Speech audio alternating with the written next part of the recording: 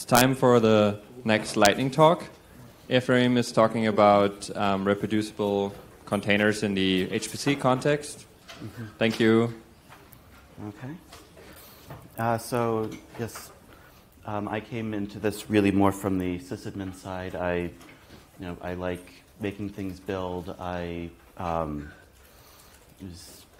guess I work with the scientists, and so they have their software, and they need to put it out there for the papers, for other things that they can go and point to and say, here it is. Here you can see my results.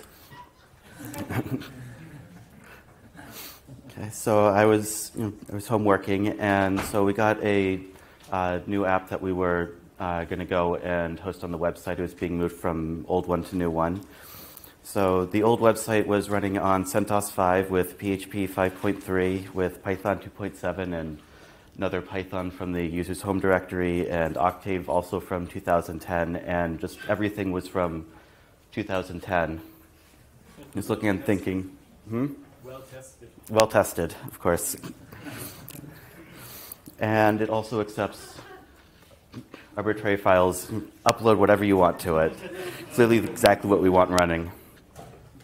So actually went about it using Guix. So with Guix, you tell it exactly what packages go into building each package. So you get the reproducibility in that. It works also when you have a collection of packages. Every time you install it, you get the exact same packages. You don't have cruft from installing and removing packages. And it also extends into a whole operating system, or in this case, into a container. You tell the container, you tell Guix, I want exactly this inside the container, and that's it. That's exactly what you have inside. So for the web app, we have all of our old software here. And I guess going back to the container, one of the scripts I hadn't actually patched all the way, just missing remove rmdir, I didn't tell it where to find it. I didn't put it in the container. It just wasn't there. So it had old versions of Graphiz, of Octave, all of this coming down to our final package. So with Guix, it was easy to go ahead and to create the old versions of the packages. We started with the version of Graphiz that was already in Guix. We changed a couple of things, mostly downgrading the inputs to older versions of them. Octave was basically the same thing. We took Octave, QHull had moved around since then, GNU-lib had moved around since then, so just some changes here and there to make everything actually build with older versions of everything. And then for the actual container, pretty much this was the entire config file for the container. It's define the operating system.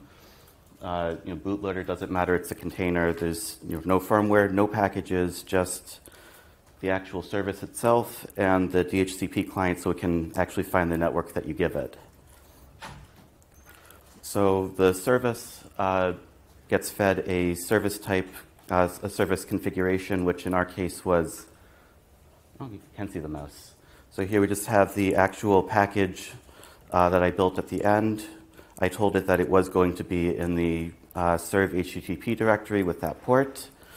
Our little activation script here really just says, before you start, go ahead and run these actions. So it was, if the directory exists, delete it, then recreate it, copy the stuff over, and it wants to write to the directory, so go ahead and make that available. And the whole thing was just behind Nginx, so with the system management, with the config for Nginx, it was really just listen on the port that we had on the previous slide, using the route that we had on the previous slide from the configuration. Then the service type down here is the one that we actually passed to the operating system config to make the container. We said, when you activation service type, when you start, run the script.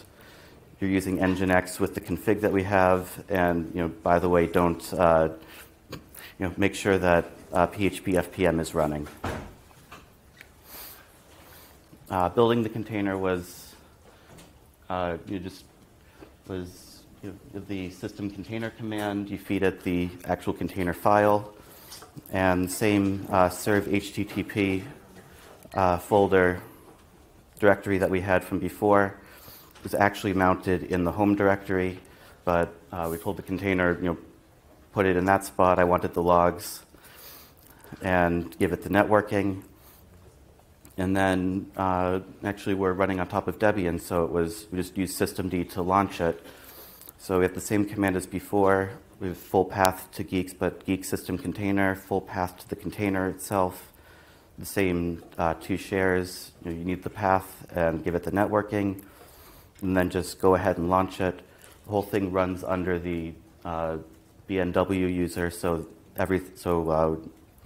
went and all the random files being uploaded were also owned by it. And as far as updating this, every now and then, just ran Guix pull, which pulled in new versions of, not of say GraphViz or Octave, but new versions of PHP, new versions of Nginx, all the other packages that I didn't have to go and downgrade. And then restarting the service, it just goes and rebuilds the container itself, and it's there and available from the Debian host that this all was running on. We just went and said, point Nginx at port what was it? It was 8880, and we got it from the outside. So then, at a certain point in the future, when it does go and crash, and we have to go and rebuild the software, we have another command I haven't listed here, Guix system list generations. What system? You can list the generations from Guix pull, so it's Guix pull list generations. You go back to the previous generation when it did work, restart the container again, and you're back up and running while you figure out just what changed this time. So yeah, so with that we went and we're hosting the old web app using new technology, or newer technology, newer versions of everything, and everything seems to be working. Yeah.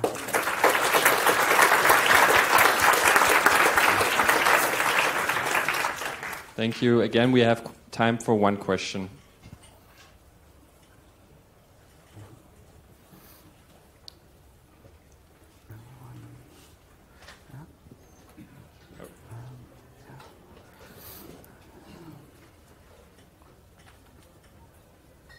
So, thank you. What's the outlook for you? How will you go about updating now that you have it under a known state so that you can move ahead? Mm-hmm. What are you planning? Right. Okay. I'd have to repeat the question.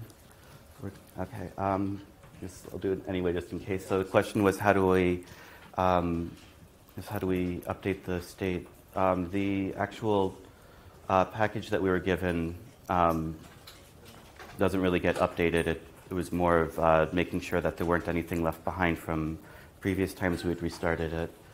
As far as the actual packages that we used to build everything, I had to downgrade GCC to GCC 5, so that was one of the things that, as we moved forward, I had to add that in to make sure that it worked again.